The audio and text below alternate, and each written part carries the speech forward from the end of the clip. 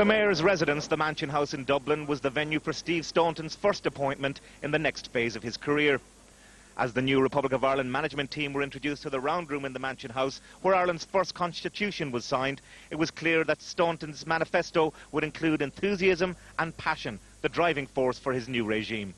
I played with passion, and I think the one thing any player can give is passion.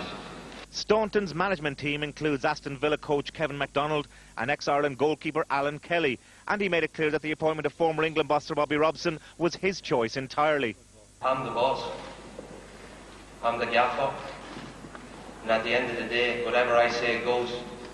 The buck stops with me, and I will use Bobby in whatever role I see fit, and Bobby will have a huge part to play.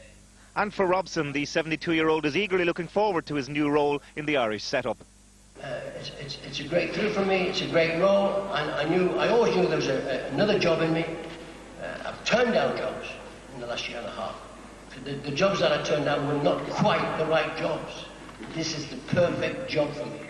Staunton will take charge for an initial 4-year period, taking in the next European Championship qualifiers and the 2010 World Cup campaign.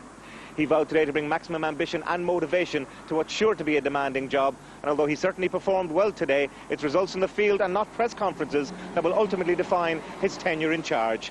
Tony O'Donoghue, RTE News, the Mansion House.